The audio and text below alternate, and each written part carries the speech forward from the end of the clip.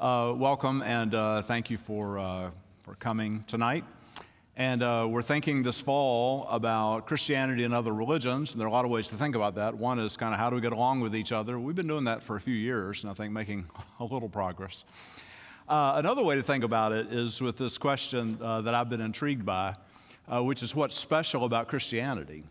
If we think about Christianity and other religions, we discover some things that are special about Christianity. And so we're going to be doing some things over the next couple months. My topic for tonight is the Bible and other religions. Now, I was speaking to a minister that I don't know very well the other day, and I told him I was giving this talk, and he said, well, that would take me 1 minute. And I said, well, I'm slow. It's going to take me a little longer than that. I said, what would you do with your 1 minute? He said, John 14:6. Jesus said, I am the way, the truth, and the life. Like, done.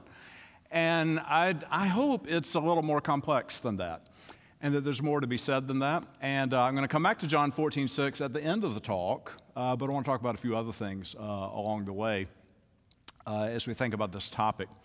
I want to begin back Old Testament times.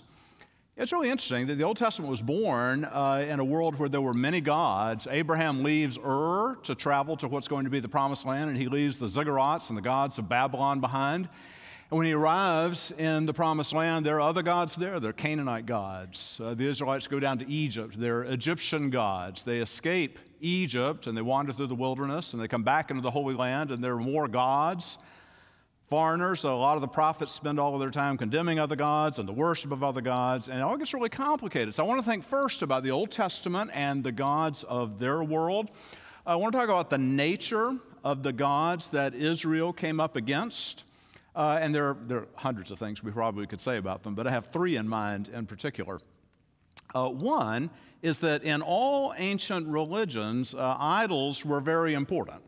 Now, there was no fool who thought, that a golden statue actually was a god, or that a wooden figure of a bull was actually a god. They knew that those weren't the gods. Those represented their god.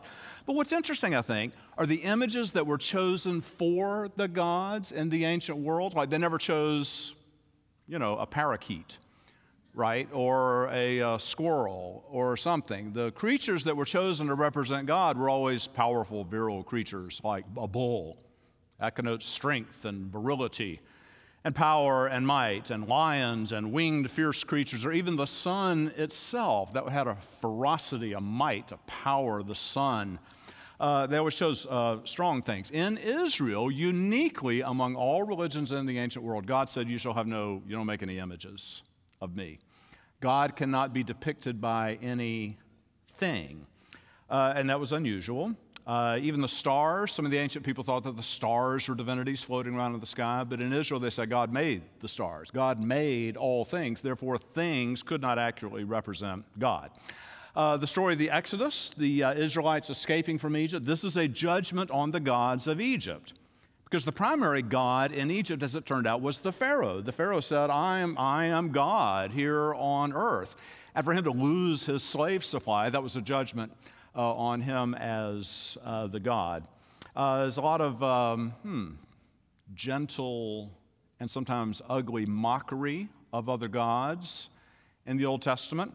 I love this passage in Isaiah chapter 44, where the prophet says, all who make idols are nothing. The things they delight in do not profit. Who fashions a god or casts an image that is profitable for nothing? And he goes over here and says, he talks about a man who makes an idol. He cuts down cedars, or he chooses a tree or an oak and lets it grow strong among the trees of the forest. Then it becomes fuel for man. He takes part of it and warms himself. He kindles a fire. He kindles a fire and bakes bread. He also makes a god and worships it. Saying, how could you take wood and you cook with it and then you turn around and make a god out of it? This isn't a very good religion. A lot of other humor. If you were at my Jeremiah class a couple of weeks ago, Jeremiah said that worshiping other gods is like being a young camel in heat. That's a flattering image, isn't it? We might not have seen a camel in heat, a young dog in heat, whatever you might choose for that. The prophet Hosea says that the way we chase after other gods is like committing adultery. He has a wife who commits adultery, says that God's people are like that. You have the story of Daniel and then Shadrach, Meshach, and Abednego, right? The young men who were in exile in Babylon. And Nebuchadnezzar says, bow down to my statue. And they refuse to bow down to that statue, and they're thrown in the furnace, and so on. So these gods are represented by idols, and Israel will have none of it. The second thing about the gods that the Israelites ran into is that these gods were capricious. They were just moody. They just struck whenever they felt like it. So they'd drop a blessing on one person, and they would drop a curse on another person. And there would be a flood on one group of people, and another group of people would have, plenteous crops that would come in well. And Israel said, God is not capricious. And this is important for us to think about, because sometimes we get, in even modern times, we get to talking about the will of God, and we imagine God is kind of like those gods that Israel rejected and that the Babylonians worshiped, that God is capricious. I mean, you'll hear this, that God blesses somebody with all these grand things, and then God drops a car accident on some other family, and God blesses one person with long life, but another person gets struck with cancer. Israel's God is a good God who isn't moody and doesn't strike people. The third thing that's interesting about ancient religion is that, and if you remember taking Old Testament or Bible when you were in college maybe, you have these situations where they talk about the gods of Babylon or the gods of Egypt, and the gods would be sitting up in the heavenly court, and what they would do is they would argue with each other, right? One would say, that Dick Carter, let's just fry him. And another guy would say, oh, no, I like Dick. He's so sweet. He has a nice family. Let's just be merciful to Dick. The other guy would say, well, no, what we should do. They would have a debate among themselves over what to do, and one God would win out the debate.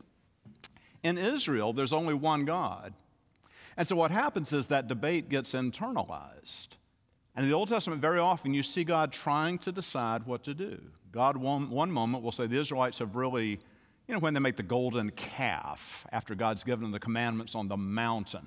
And they make the golden calf, they're having a wild, raucous party, and God says, my rage burns against them. But then God thinks about it and says, but how can I destroy them? I love them.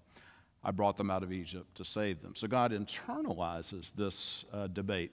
The problem in ancient Israel is what we could call syncretism. If you ask the average Israelite on the street, how many gods are there, they'd be puzzled by this question. And if you ask somebody this today, they'd say one. But in ancient times, if you ask people how many gods are there, they'd say, plenty. They'd be puzzled you're asking such a thing. The question back then was, how many of those gods are you going to serve? How many of those gods are you going to make sacrifices to? How many of those gods will you go to their temple and pay a tax at that temple? How many gods will you serve? In Israel, they never said there is only one God philosophically, but what they said is you can only worship one. And the worship of only one God is called monolatry. Monolatry. This is actually a useful thing for us. Is that if we think about, we're monotheists, but we might think about trying to work toward monolatry, because if Martin Luther was right, that your God is whatever your heart clings to, then we actually have a great many gods in our society, and the question is, how many of those are you going to worship? How many of those will really get your allegiance? What really gets your temperature rising? What really makes your day? What ruins your day? Can we grow toward being the kind of people that might worship only this one God? In the Bible, we also see, even in Old Testament times, certain dispositions that are required of the Israelites that might teach us something about how we think about people who believe differently. One is, over and over in the Old Testament, it says, when a stranger, a sojourner, a foreigner comes among you, what do? You shoot them. No. In the Old Testament, you welcome them, you feed them, you don't ask a lot of questions. If they're hurting, you welcome them into your home. When you glean your field, you leave some on the edges for those who are foreigners. All of those foreigners would have been believers in other gods. So there's a kind of hospitality toward people that believe differently. The book of Proverbs says all these things about, it says a lot of ugly things about people who talk too much. And here I am talking away. That was a joke, by the way. Proverbs says over and over that the wise person has what? Not a lot of words to say. The wise person has a listening ear. So maybe we're called by God to have a listening ear. We come to New Testament times. Paul arrives in the city of Athens, and he saw some of what we can still see today. He said that the city was full of temples, the city was full of idols. In Acts 17, he says, I perceive that you are very religious. People in Bible times were very religious people.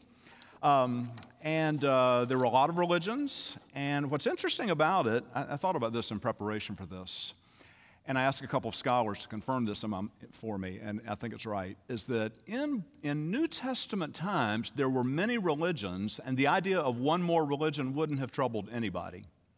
There was always room for one more religion, because religions in those days were not exclusive. A new religion would be a supplement instead of an alternative. Until Christianity came along, it had never occurred to anyone if there was a new religion, that meant that you should reject your old beliefs. You had old beliefs, and there would be a new religion, and you'd believe that stuff too, if you had time to do that. So it was an additive kind of religion. It was a roomy kind of religion. It was a tolerant religion. We talk a lot about tolerance in our day. The ancient world was exceedingly tolerant when it came to religion. That's part of what was the problem with Christianity, is that the Christians came along and they just weren't so tolerant. They were tolerant of people, but when it came to belief, the Christians were really the first people to stand up and say, there is just one God. There is just one truth about God. Not every belief about God that somebody happens to have will be true. This posed a huge problem for society. Christianity was the first that demanded a choice. They said you have to dispense with your old beliefs. It's interesting that pagan religion in New Testament times, think how to put this, it was never about conversion. There's not the idea that you were lost and then you would become a religious person and get committed with God and get involved with God. It was never about conversion. Religion in New Testament time, this is interesting, religion in New Testament times was never about character formation. It was not about morals. None of those religions said, if you come to our temple and engage in our sacrifices, we will show you how to be a better person. That's not what religion was about. Judaism was like that, and that's part of why the Jews already were regarded as kind of oddballs in the ancient world, because they said God is all about character formation. God has given us commandments. God wants us to be moral people. God realizes that we are sinful people, and God wants us to turn from our sinful ways. This was not the way they thought in the pagan world. And of course, Christians got confused with the Jews early on for reasons that we'll get to. So the nature of the gods that the first Christians ran up against, these gods were there because there were things that people wanted and needed. They wanted help with disease or war. They wanted their crops to grow. They wanted safe travel. So the gods of the ancient world were people like Asclepius. Asclepius is the god of healing. You notice there's always a snake with Asclepius. Maybe what's that thing? The doctors still have that symbol? You know, it's got the little cross thing, it's got a little snake on it. Isn't that odd? It's like the one thing you'd really want to avoid. It's a symbol of healing, right? Asclepius is the god of healing. So in the religion of Asclepius, God exists so that what? You can be well. Sound familiar? The number one prayer, if someone calls me and says, I have a prayer request, sometimes I start to put money down on it, right, is I will make a wager that it is a health-related prayer request. Because 19 times out of 20, it is a health-related prayer request, which seems to exist, that it seems then to be that in our religion, God exists so that we will be healthy, so that we will be well. There are actually a great many things that we might pray about: situation of the world, holiness, lots of things. Ancient religion was big on fortune-telling. This is a photo of Delphi. You had the Oracle of Delphi, and people would go to temples, and they wanted the god to be able to tell them what the future would hold. So they would know whether to make a journey, whether to purchase that home, whether to embark upon a battle. The gods were supposed to help you to ensure your future so that you could avoid difficulty as you moved into your future. The gods also existed for, how should we say it, for wealth and for poverty and even for sexuality. In the city of Ephesus, which is a really interesting place to visit, The primary goddess in Ephesus was Artemis. There's a statue of Artemis that you see there. And Artemis was a goddess of fertility. And that's not just sexual fertility, that's also Artemis would help your crops to grow. Artemis would help your business to prosper. And the mix of religion and money in those days was really interesting because the picture on the right is an artist's rendition of what the temple to Artemis in Ephesus would have looked like. Today, there are just only a few columns that are left there that you can see standing in the ground. The temple of Artemis in Ephesus was one of the wonders of the ancient world. It was not just a temple for the worship of Artemis, it was also the bank. Banks always were in the temples of the pagan gods. I always wonder if we don't have some leftovers of this, right? If you go to the bank, they use all this religious terminology, don't they? Like, trust and this religious language that's kind of hung over securities, all these things. So the banks were mixed with religion. Religion was expected to help people to be prosperous. This is a common gospel that's alive and well in the world today. And it actually is interesting in Acts chapter 19, when Paul comes to Ephesus, there's a riot that breaks out. And why does a riot break out? Well, the riot breaks out because the silversmiths, whose job was to create little silver figurines of the goddess Artemis, and they sold these and they made good money doing this. When Paul came in and said, religion is not additive, it's not roomy, there's only one true religion. If you worship Jesus Christ, you don't worship Artemis any longer. People in the city stop worshiping Artemis. What do they stop buying? The little silver figurines of the goddess Artemis. Who gets upset about this? The people that make the little silver figurines. So there's a riot in the street. It seems to be about theology, but at the end of the day, it's really about money, which is actually what everything is about in the world now, isn't it, as we well know. The gods of the ancient world were largely deployed to bring people not just success, but also pleasure. You have the god Dionysius, and this is the god of revelry and drinking. This is the god of fraternity life at Chapel Hill. This Dionysius. And we see this and we think, oh, that's just so strange. But in the ancient world, this was so common. People in their homes, when people who were wealthy would have a nice dining room. They'd bring in an artist to put a mosaic in their dining room, and it all usually would have the god Dionysius because they wanted to drink and have a grand party. And the god would bless that and help them to have a great time. It is interesting to me that these false gods of New Testament times, I don't want to get preachy about it, but they so much are about what you and I are trying to get out of life in America. They really represent what the good life in the United States is supposed to be about. And Christianity poses as an alternative to that. Now, Christianity does not directly take on the religions of the ancient world except for one. And the only one that it takes on directly is Judaism. And that's an extremely awkward situation, isn't it? Because the first Christians, in fact, were Jews. And if you ask the first Christians, when did you stop being Jewish? They would say, we didn't stop being Jewish.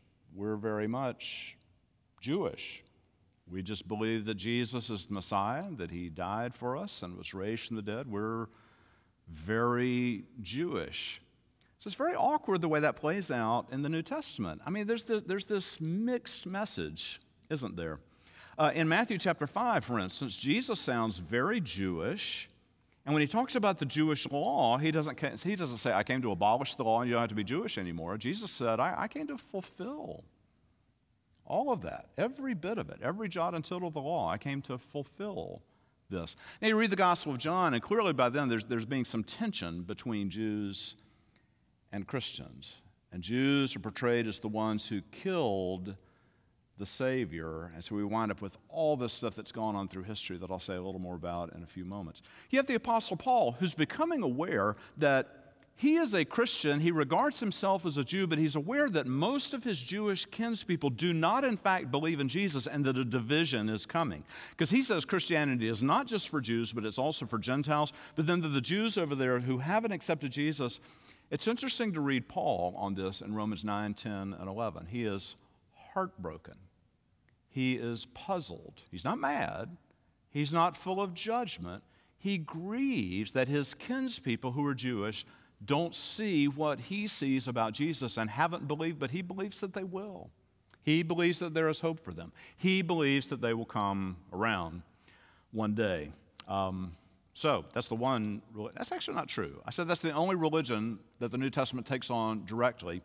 There's actually a second religion, that's Judaism. The second religion that the New Testament takes on quite directly and is more important for both them and I think for our purposes is what really was the dominant religion in the New Testament world was Rome.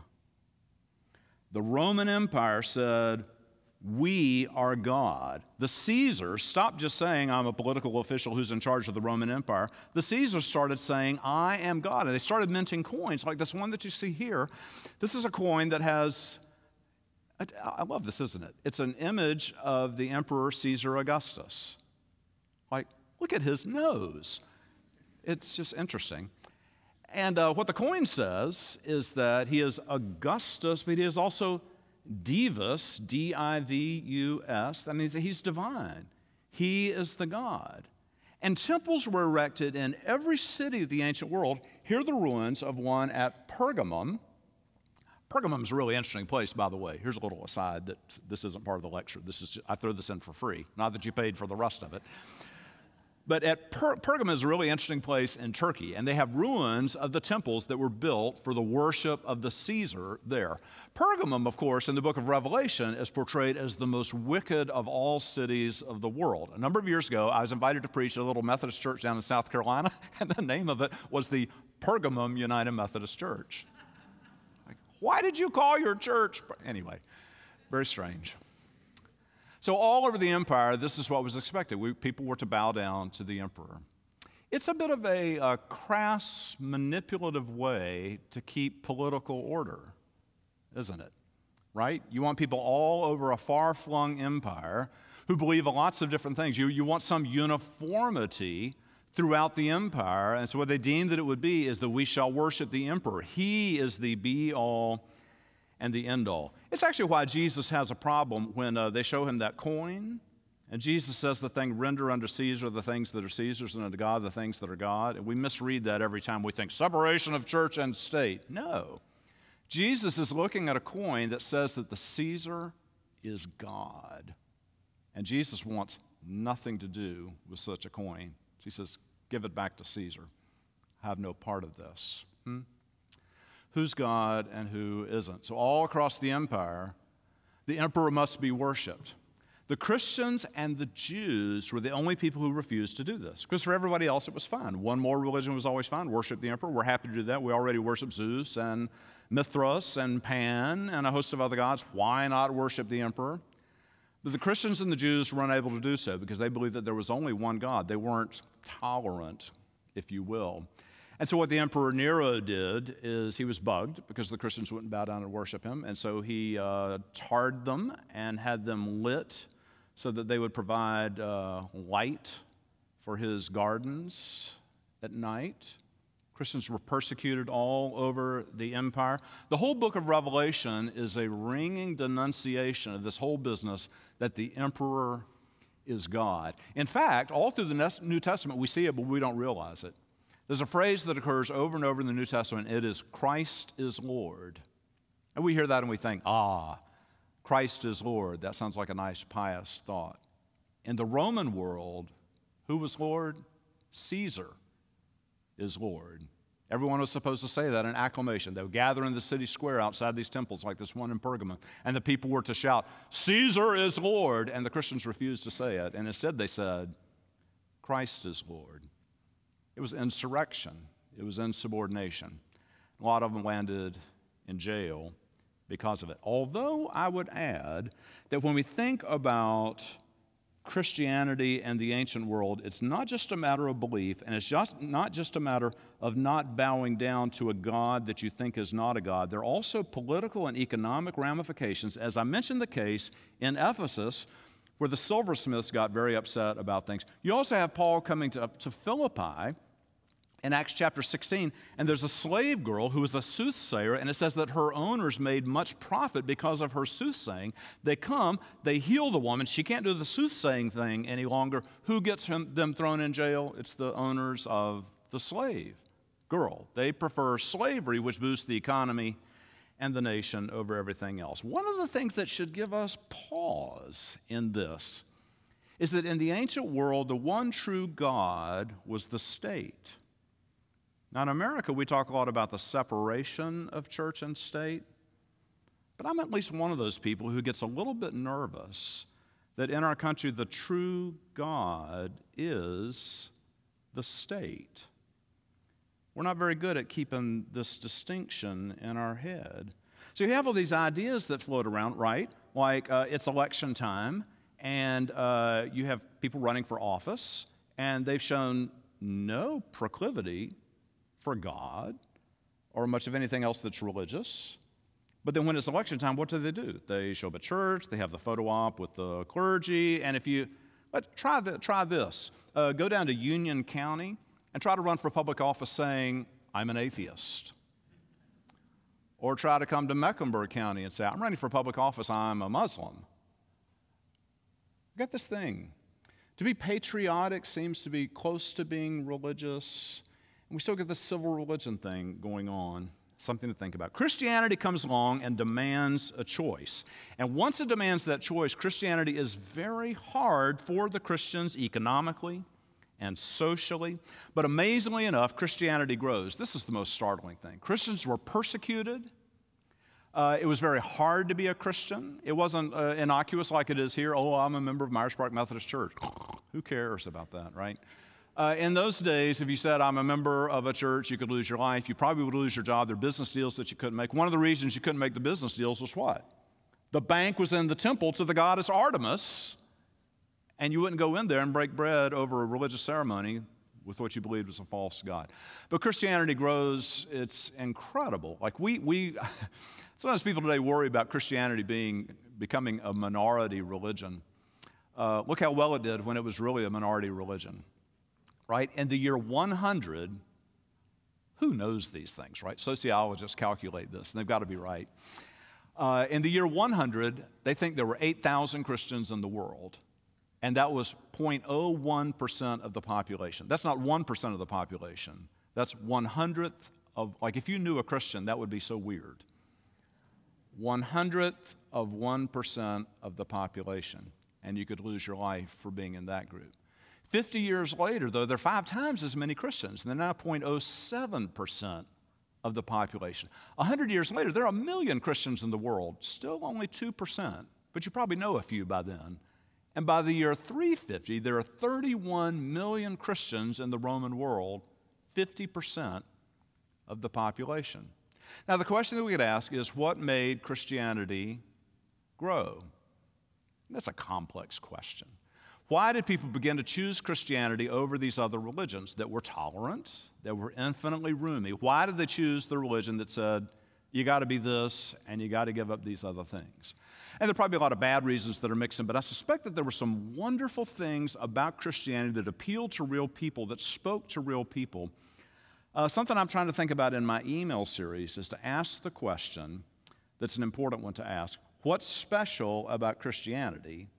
And the reason that I ask that is that sometimes I think in the modern world we think all religious thinking must be good. If someone is spiritual, that must be a great, President Eisenhower said, I don't care what a man believes as long as he's sincere about it. And let me suggest this is the most dangerous thinking possible. David Koresh and the Branch Davidians were extremely sincere about their religion in Waco, Texas, and it cost much life. We're going to talk all about Islam as this series goes along, but you see some Muslims who are very sincere about their faith, but it's a misguided mistake on Islam with deadly results. So how do we think about what is valid? What is a true way of thinking about God? What are some false ways of thinking about God? What's a helpful way of thinking about God? What is constructive for human life versus what is destructive for human life? And as I've been thinking about it, I think there are four things that are special about early Christianity that we see growing out of the Bible's relationship to other religions. The first is this. What we find in the New Testament is what everyone in the ancient world would have thought of as absolutely absurd. And that is this idea that God became flesh. First of all, it's impossible. God, by definition, is everywhere, so how can God be just one place? God is omnipotent, but if there's one thing an infant is not, it would be omnipotent. Jesus hanging on the cross does not look very omnipotent. That's not an all-powerful God that lets himself be crucified. So Christians have this peculiar message that God came to a poor family with nothing and became vulnerable. And God did that so that we would know God. John 1:14, the Word became flesh and dwelt among us full of grace and truth. And there's a lot that's in that for us to contemplate, but part of what it is about, I think, is that God said, I want them to know me, I want them to love me. It's hard to love an ineffable God that is so transcendent and so remote. You can never have a personal relationship. God wanted to have a personal relationship, so God was even greater than being omnipotent, even greater than being omnipresent, greater than being infinite and ineffable. God came down in the form of what every one of us in this room has been. If God came down as a tall person, like short people would feel left out. If God came down as a father, those who never had children would be left out. But God came as an infant, which is what all of us have been. And infants do something special, I think. They do evoke in all but just the sickest people a kind of tenderness, a kind of love. Big, rough people become very gentle when they coo, and their calloused hands become like pillows when they reach out to hold an infant. God wants to reach that part of us. And then that same God becoming flesh, this is what Paul says is the scandal. It's the reason that people reject Christianity, is that God also died. That God, Jesus, let himself be crucified. So great was his commitment to love us, to care for us, to bring mercy to us. That does not look like God hanging on the cross, but yet according to the New Testament, oddly, among all religions that have ever existed, we say in that cross, we see the very heart of God. We see the love of God. We see the compassion of God. We see a God who would not let us die or suffer alone. But anytime we suffer, that is a suffering that God knows from the inside. And that means that we have a religion, I think, that can cope with suffering. I have a friend named Rick Lisher who teaches at Duke Divinity School, and his son Adam died of cancer a number of years ago, and Rick's written a beautiful book about it. He says one of the things that struck him is that they went into a church right after his son was diagnosed with this inoperable cancer. And his wife was pregnant. They could not be more distraught. They went into the church. It was a Catholic church, and in that church there was a crucifix that was hanging above the entrance. And they stopped and they looked up and they saw the suffering young man, Jesus, on a cross. And Rick said, we knew we'd come to the right place, because this is a church that says we can deal with this. We're not afraid of this. We're not squeamish about this. Second thing that's peculiar, I don't know that this is absolutely right with respect to all religions, but it is right with respect to the major religions of the world, is that uniquely in Christianity, we believe that we are saved by the grace of God. One of the most striking moments that I've ever had in this room was when I had Rabbi Murray Ezring. He's going to be back.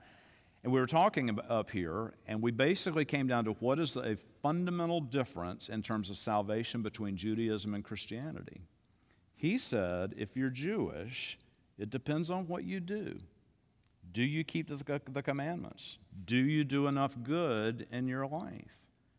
And I said, for Christians, we want to do good. We want to obey the commandments. We want to do what God wants us to do. But at the end of the day, we're saved by the grace of God. It's a striking difference. And the fact is, Christians aren't that good at parsing the grace of God. We still really do believe in a works righteousness. We believe that we earn our way. A lot of times around here in the church, somebody will die, and I'll hear the chatter in the hallway, and somebody will say, oh, if anybody deserved to go to heaven, it was old Bob.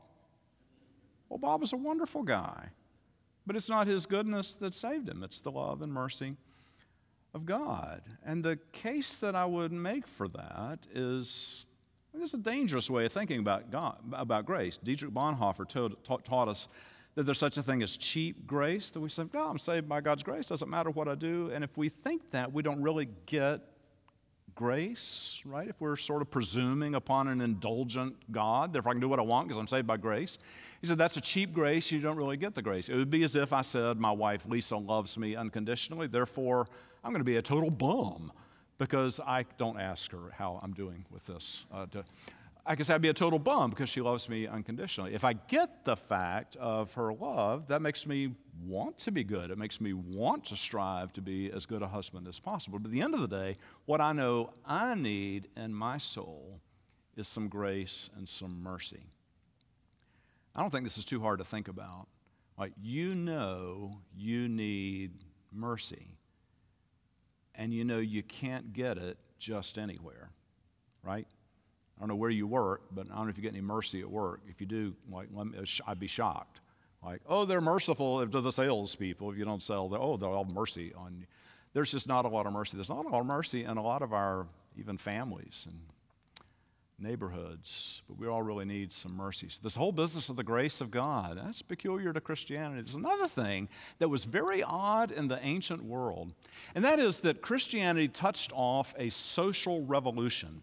Paul writes these letters to the Christians in Corinth. They had a problem in Corinth. Most places early on, the people who became Christians were poor. So you just had poor people, and it wasn't a big issue. But for some reason, when Christianity came to Corinth, there were some wealthy people that were converted to Christianity, so we had rich and poor. This was interesting, because in Corinth, rich and poor never befriended one another. It's a little bit like Charlotte, you know.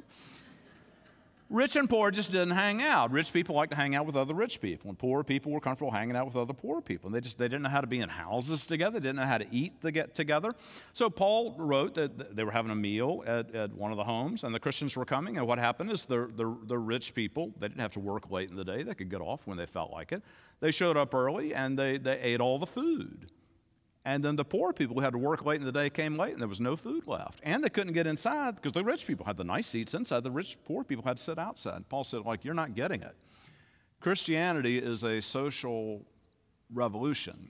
It's not about rich and poor. It's about the crossing of all of these boundaries. So we were recently invited to think about Martin Luther King's speech, where he envisioned a different kind of America, where rich and poor and black and white, north and south, sit down together at the table of brotherhood. That's just inherent in the heart of Christianity, is that, and this is hard for us, we don't do very well at this, but it's in the heart of Christianity that we loathe social division. The idea of any kind of caste, that should be anathema to Christians. And it's one of the things that betrays us, I think, is that we pretty much mirror the rest of society. We haven't grown very far in that just yet. Fourth thing about Christianity early on that was interesting, it begins in the book of Acts and extends through the early centuries. Late in the 2nd century, there's a church leader in Turkey named Tertullian. He was explaining why Christianity was growing so much in Asia Minor. He says, it is our care of the helpless, our practice of loving kindness that brands us in the eyes of our opponents. They say, see how they love. Right? It was not that the Christians had better ideas, although I think we have some pretty cool ideas.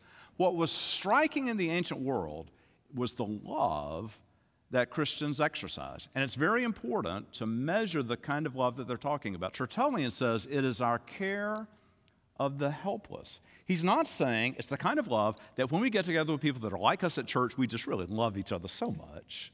We just love each other so much. I love Bob Johnson. He's such a great guy. And he's sitting there with I love Jerry Brady too. We just love it. No, they loved the helpless. They loved the people who were not Christian. one of the complaints is, Constantine came along and made the empire Christian. But then 2 emperors after that, Julian, the apostate, said, we're through with this Christianity stuff in the empire. We're going to go back to being pagans again. So he tried to make the empire pagan once more, but he had a complaint because the Christians were making this hard to pull off. And here's what he says. Those impious Christians support not only their own poor, but ours as well. Everyone can see that our poor people lack aid from us. Like the Roman Empire looked bad because they had all these citizens that were in need, and the Roman Empire didn't do anything for them. The sentiment in the world in those days is you were not supposed to help poor people. If they were poor, it was their own problem. And you leave them to pull themselves up by their own bootstraps. This is what you do with people that are in need. You don't help them. If you help them, they'll become dependent. Does this sound familiar? If you don't help them, they will become dependent on you. The Christians went out, and the world was changing. A little bit like our world. The world is becoming more urban. Once upon a time, the world was very rural. This used to apply in the United States of America. I've talked before about my father growing up in the little town of Oakboro, North Carolina. Everybody took care of everybody else. When I was a little boy, I remember across the street, a house burned down, and the next day, all the men of Oakboro came, and they were clearing the lot, and they were out there hammering. They rebuilt the guy's house. And we said, that's how we ought to take care of problems in the world. That would have worked fine if you hadn't had the Industrial Revolution and millions of people hadn't moved to cities where you just couldn't manage all this stuff, right? That was going on in the ancient world. People were moving into cities. There were massive urban problems, and people couldn't get any help. They were cut off from their families because of urbanization, changing economy, and the Christians tackled the problems of the day in the cities. They dealt with real issues. They appealed to all people. When people were burned out of their homes, they tried to help them. When there were orphans and widows, instead of just abandoning them, they took them into their own homes. They fed them. They offered the best they could of medical care, although medical care wasn't very good in those days. They tried to cope with suffering for all people, and therefore they looked really weird in the ancient world. And the comment over and over that pagans made was, see how they love. Now, to try to wind this up, if love won the day for the early Christians, then maybe love is the way we need to think about other religions in our day, right? Think about the religions of the world, and there are a lot of them, and there are a number of interesting things that we could say about other religions. One is we have an awful lot in common, right? Like Christians aren't the only people who think you ought to be honest. We're not the only ones who think adultery is really a bad idea. We're not the only ones who say that you shouldn't murder people. We're not the only people who think that freedom is a good idea. There's a lot that we share in common with other religions. Even some of our sacred stories. I remember when I was in college, I took a Religion 101 class, and the professor was one of these guys who enjoyed kind of dinging fundamentalists and making them just apoplectic. And so he would kind of debunk everything they had learned in Sunday school. And I remember him talking about flood stories among the other cultures of the world. The Babylonians had a flood story, and the Persians had a flood story, and the Indians had a flood story, and all the Medians had a flood. All over the place, there were flood stories. He said, this shows that clearly there's not a flood. And people were jumping out of the windows, all upset. These Southern Baptists, I'm kidding. And I didn't say anything because I was too shy at the time, but I sat there thinking, well, it's kind of interesting, isn't it, that if we're talking about a flood of gargantuan proportions, you would expect that people all over the world would have some kind of a story about it. So to me, that wasn't saying like there wasn't a flood, but it was like this is something that we have in common with a lot of people. I thought that was interesting. We have a lot in common, but Christians are in a funny place. The guy that I talked to the other day, he said, I could do your lecture in 1 minute. Jesus said, I am the way, the truth, and the life. And I said, well, what would you do with that for people of other religions? He said, well, tell them that, see if they believe it or not. This is really effective. Not personally tried it. One of the reasons it's not effective and that we can't just go do that nowadays is that a lot of stuff's happened in the course of history. For instance, the Holocaust happened. I have a friend who knows that Rabbi Murray Ezring is a close friend of mine. And he said, why don't you try to make him Christian? It's hard to get Jews to be Christians. You know, and one of the reasons is there are people living in Charlotte, North Carolina today who survived the Holocaust. There's a woman when she was a little girl. I love her story. Her parents just were desperate. They didn't know what to do, so they put her in a potato sack and just threw her in the back of a truck that was ambling down a road.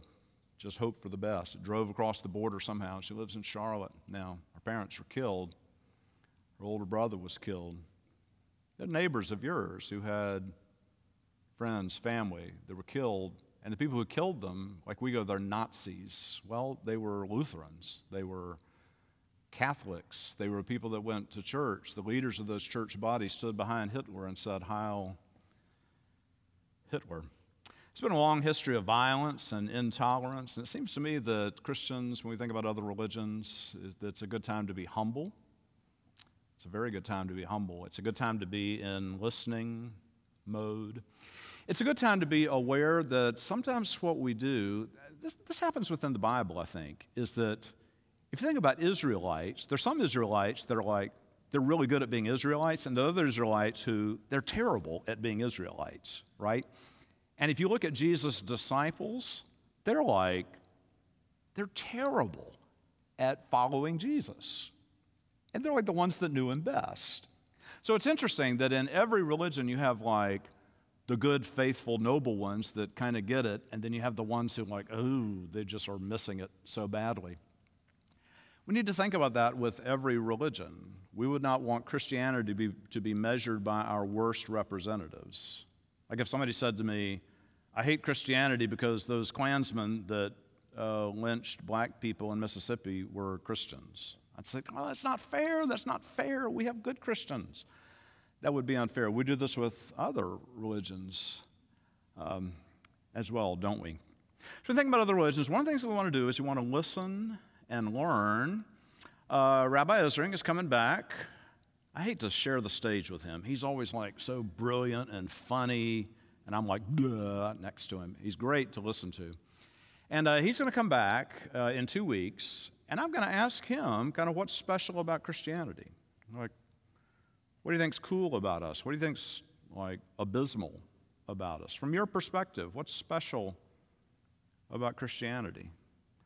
That'll be pretty interesting. The other question, though, will be, what does Judaism have that we don't have that we could learn from? Or, more importantly, what does Judaism have that we ought to have that we have forgotten that we have?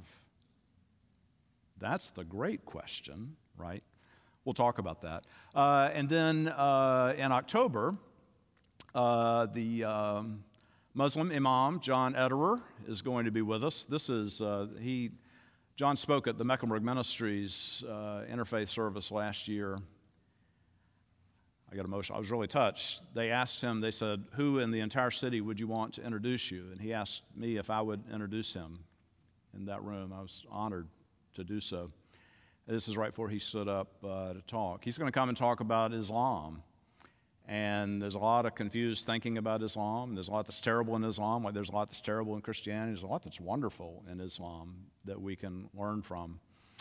I'll just tell you, I've told some of you this one story, but I'll pass it on again. When Will Willimon was the dean of the Duke Chapel, he's doing campus ministry at Duke, and he had a Muslim student who came to him and said, why don't the Christian students ever pray?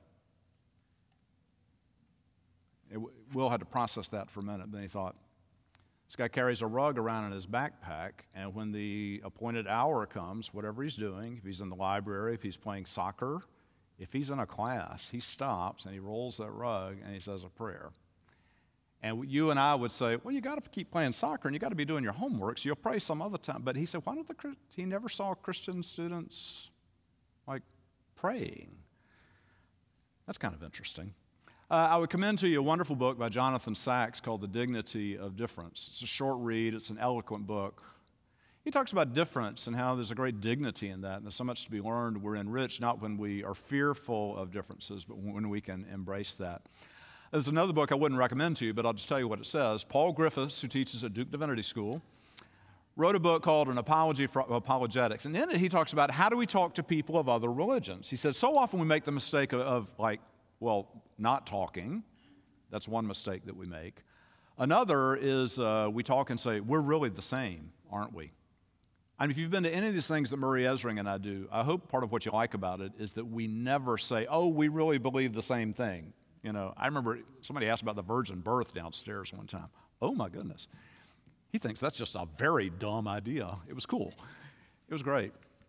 And so what Paul says is that we do talk, we don't minimize our differences, but we also are humble and in listening mode, and we're always willing to admit that even within our own religion, when we listen to somebody of another religion, there might be something in our own religion that just maybe we got it wrong. And because of that conversation, we learn something about our own faith that we didn't know before, and we correct something that we weren't thinking rightly about with respect to our own faith.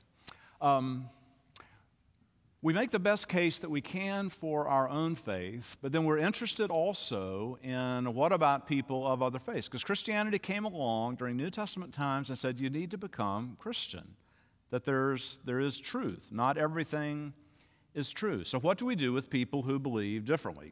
C.S. Lewis, great, wonderful writer, died the same day as John F. Kennedy, so didn't get much press because of that.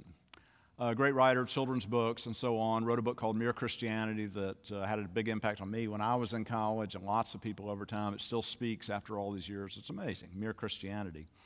It's something he wrote in Mere Christianity that I didn't pay attention to when I first read it, but I've gone back to it and have pondered it. And I want to close with this. C.S. Lewis said, "The truth is, God has not told us what his arrangements about other people are." This is interesting. Like the New Testament doesn't really say, all right, here's what I'm going to do to the Muslims, and here's what, it's just not in there, right? Somebody called me about an hour before this program and said, I want you to talk about the Muslims tonight. I said, it's the Bible. It doesn't say anything about the Muslims. The truth is, God has not told us what his arrangements about other people are. We do know that no man can be saved except through Christ. We do not know that only those who know him can be saved through him. This requires some thinking. I don't know what I believed about God growing up. I had a kind of mixed upbringing and went to my grandparents' Baptist church, where I think the message probably was, if you don't believe in Jesus, you go to hell. And I went off to college, like a lot of people go off to college, and you start wondering about all these things. And since I didn't have a deep church upbringing, I wasn't as troubled by the questions. But I remember being in the dorm down, late at night, and people would bring up these questions. I know we would always ask, well, what about the people in Mongolia? I don't know why we choose Mongolia. I guess that sounded like a really obscure place where people wouldn't have heard of Jesus. What about the people who've never heard of Jesus? It's a good question. I did a YouTube on this that's saying about what I'm about to say to you, but I'll repeat it now because I think it's important. I'm less interested in people in Mongolia who are Taoist or Buddhist or something and have never heard about Jesus. I'm more interested in people closer to home who don't believe in Jesus because, all they've heard about it is from kind of mean, judgmental people. Or all they've heard about Christianity is from vapid, boring people who say, oh, you got to be Christian, and there's no trace of a positive impact being on their life, right? But they say you got to believe this, and they must ask, right, why bother? That seems so innocuous. It's so nothing. Why would you have to believe such a thing? You're just like everybody else. You go to work, there's no trace of this in your life. Or my parade example, and I've brought her up before, but I'll bring her up again. I was counseling with a woman a number of years ago, and she did not believe in Jesus, and she will never believe in Jesus, I don't think. And the reason is she was raised by a man who was a super devout Christian. He was a Sunday school teacher and kind of a traveling preacher, and he was just a super pious guy indeed. And he just said, you got to believe in Jesus to go to heaven. But the thing was that this guy, through her childhood and her adolescence, was sexually abusing her. And so she didn't want to have anything to do with her daddy's religion. And it's an interesting case because you have to ask, well, who's saved? Because the dad, the abuser, he believed in Jesus. He said all the right things. He read his Bible, sat in a pew every Sunday, sang the hymns. He'd accepted Christ. And then here's a woman who rejects Christ. I mean, from what we know about God from the Scriptures, I would say that if anybody gets saved out of those two, I don't know, maybe it's the daughter. Jesus seemed to have a heart for those kinds of people that were beaten down, downtrodden by everybody else. Jesus says this thing in John chapter 14. He says, I'm the way, the truth, and the life. No one comes to the Father except through me. And a lot of people pull that out, and it just gets them so excited, and it sounds like, Jesus is giving a lecture on Christianity and other religions, and he's settling the question for all time there in just one verse. I think we need to remember when Jesus said this. And Jesus said this, he was sitting at dinner. It wasn't a lecture hall. He was at dinner with his closest friends, and he was about to go into the night and be arrested and be killed. And so he's not, I don't think, giving an intellectual lecture. I think he is, in a somber way, giving them some hope, even though they're about to lose him, even though he's about to be executed, and they're even going to wind up running away from him. They're not even going to stick with him. I think Jesus, in an inviting, you can't get tone from the Bible, right? It's like when you get an email from somebody, like you don't know what the tone is. It's hard to get tone from the Bible. Is Jesus saying, I am the way? That just doesn't feel right for that dinner to me. To me, it feels like Jesus is saying, like, I'm the way. There's a way. There's hope. There's good. There's life. If you stick with me, there's a lot of good that comes from that. So the question I want to think about is the one that C.S. Lewis raises, which is, we could say all religions are equally valid ways to God. But that doesn't work very well, because some religions, like we say, David Koresh and the Branch Davidians, that's like an evil religion, so they're like, that's not good. But then if we say all religions are the same way to God, those religions themselves don't accept each other. You're either saved by works or you're saved by grace, so they mutually exclude each other. So what do we do? And I want to think if there's not a way to say Jesus is the way, but that Jesus might also be the way for someone like the woman I was talking to who doesn't accept him because of her father. Or is there a way that Jesus could be the way for people who don't know him? Or could Jesus be the way for people of other religions who don't accept him, don't have much of a chance to accept him? And I like to think that there are a lot of ways that actually we're beneficiaries of things we don't know anything about and didn't ask for. Two examples that I think of often. One is my children. When they were very young, they'd cry in the middle of the night, maybe have a fever or whatever. They didn't say, Dad, will you come? I will accept your help, Father, if you will come and help me. They just screamed, and I picked them up, and they didn't even seem to know that I was doing anything for them. They didn't seem to look at me. They didn't, nod with approval. And when I put them back in the bed at night, they didn't say, thank you, Father, so much for that. They didn't ask for it. They don't remember it, but they were the beneficiaries of it. They were blessed by something they didn't understand and didn't ask for. Or sometimes I think about anonymous givers. Anonymous givers sometimes create big institutions and great things that bless other people. Nobody asked them to do that. Nobody knows they did it. No one can thank them. No one can believe in them or think that they had a great cause, but yet they're still beneficiaries in this way. One of my favorite books on this matter is by a Roman Catholic theologian named Hans Urs von Balthasar. And the title of his book really captures it all. He asks, dare we hope that all men, it's not a great title, is it? Like he excludes the women, but dare we hope that all men will be saved? And what he says in this book is that the proper Christian disposition is, one, to realize, like, this isn't in our purview to make this decision about other people. God doesn't ask us to do it. We're not going to be any good at it. There's no use spending any energy on determining the salvation of other people. He says what is incumbent upon us is that we hope every person is saved. So I could never say, Betsy Baker, she shouldn't be in. You never do that. And no matter who it is, you hope. I've said this before, and people said, well, how about Saddam Hussein or someone? I don't know, I mean, how are we going to make these distinctions, right? Like, so-and-so's so horrible that we don't hope for their salvation. I mean, I hope for my own salvation. I'm a broken person that doesn't serve God well. We're all broken. We're all sinners. We're all lost. So von Balthasar says that we hope for the salvation, of every person. And that's something that works well in my mind. And I think it's a very New Testamentish, very Old Testamentish way of thinking about things. First believers found themselves among a multitude of religions. And the best thing that they did was that they loved. And loving people hope, and so on. Okay, thank you. You've been very patient for coming tonight.